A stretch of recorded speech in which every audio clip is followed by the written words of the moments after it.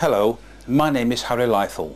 Although I'm British, I hold a Swedish amateur radio licence SM0 VPO. I don't get much opportunity to operate these days mainly because I have so little time.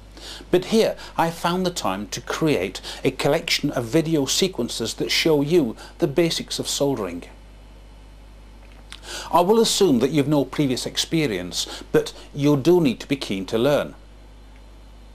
I will show you the basic tools you will need to use to make a sound soldered joint between wires and on printed circuit boards.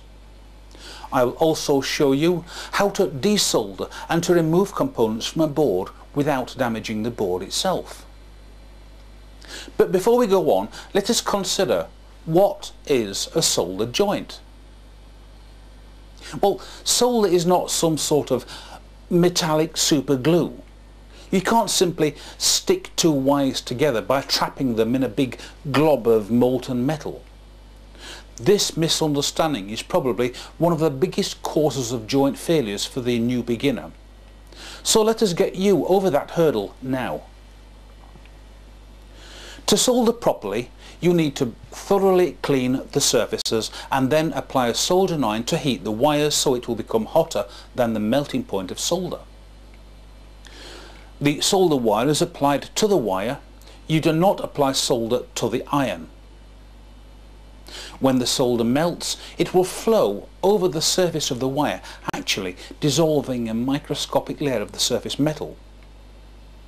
When the joint cools, there will be a fusion between the solder and the copper, creating a perfect soldered joint. Electrical solder melts at 183 degrees centigrade, 361 degrees Fahrenheit.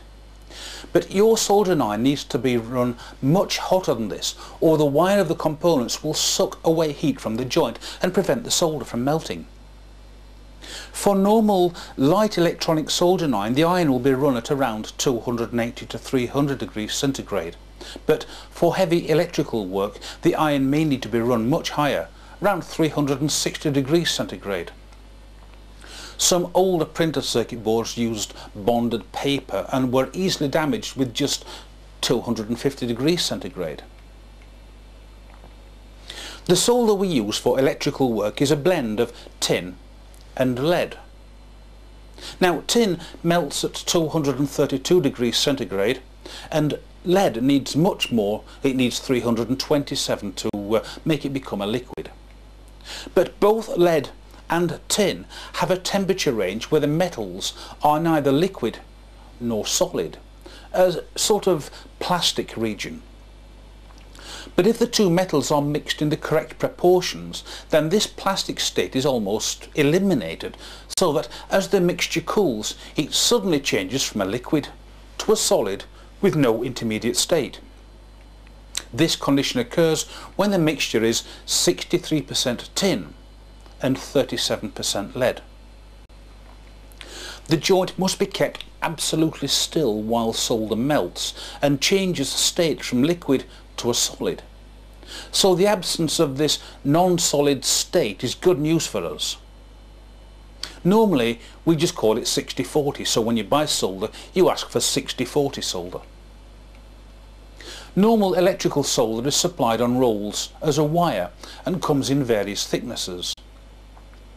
The wire has got a capillary tube down the centre that contains a flux. Now, flux has a much lower melting point than solder, but it travels over the surface of the metals and prevents them oxidising when heated. Without flux you would never be able to solder, because copper, brass and iron would combine with oxygen to form a barrier against solder.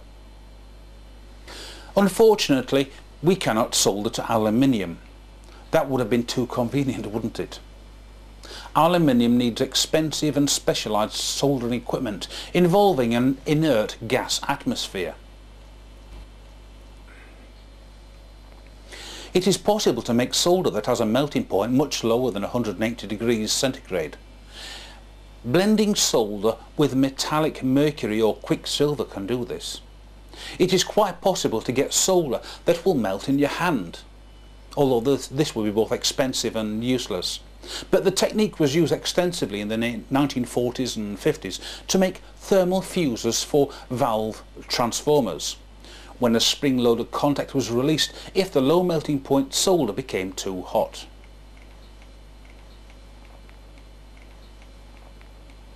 So now you have an idea as to just what is involved with soldering electrical joints. So please follow me now in a journey into the workshop where we will assemble and then disassemble some electronic projects. But first, a word about tools.